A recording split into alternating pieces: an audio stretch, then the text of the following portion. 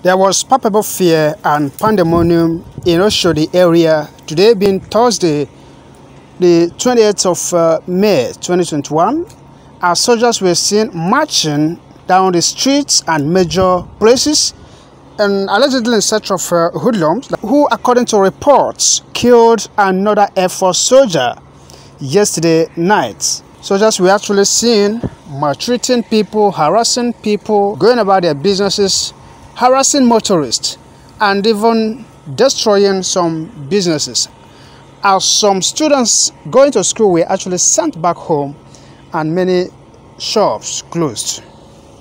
Please do well to subscribe to our channel as you watch the video. Thank you. Everyone, please.